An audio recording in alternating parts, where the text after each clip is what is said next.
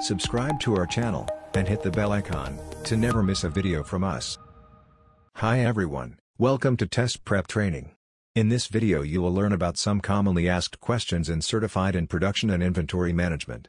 So let's get started. Question number 1. The overall objective of an integrated supply chain can best be described as the achievement of. Your options are: A. Decrease lead time. B. Increase supplier partnerships. C. An efficient flow of materials and information. D. An efficient flow of production. The correct answer is option C. Question number 2. A company's cost of goods sold would be found on which of the following financial documents? Your options are: A. Balance sheet. B. Income statement. C. Cash flow statement. D. Performance statement. The correct answer is option B. Question number 3. In an assemble-to-order production environment, the master production schedule contains. Your options are: A. Standard items. B. Finished items. C. Raw materials.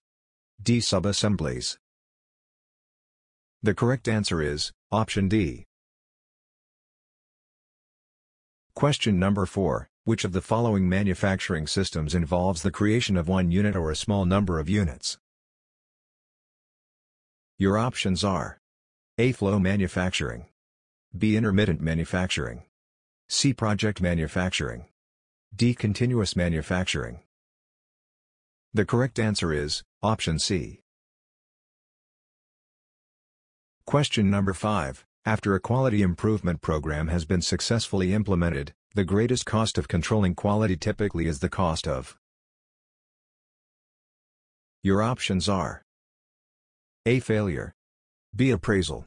C. Prevention. D. Inspection. The correct answer is option C.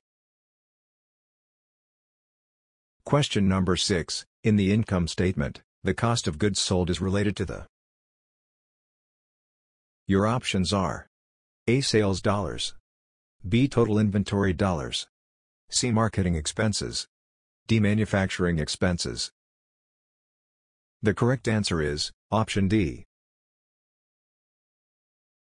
Question number 7. Manufacturing overhead includes which of the following types of costs?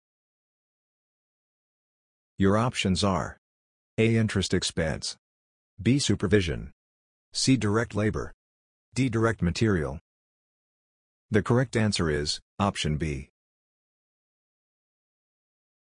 Question number 8. Which of the following concepts could a firm implement to reduce defects? Your options are: A. Hansei. B. Jidoka. C. Mori. D. Haijunka. The correct answer is option B. Question number 9. Inventory turns is an appropriate performance measure for which of the following functions? Your options are: A. Material control. B. Activity-based costing control. C. Total quality management. D. Flexible manufacturing. The correct answer is option A.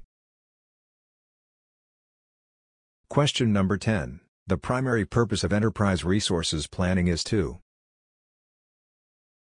Your options are: A. Focus on the manufacturing function within an organization.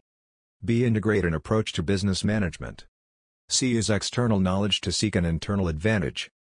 D. Provide data protection along the supply chain. The correct answer is option B.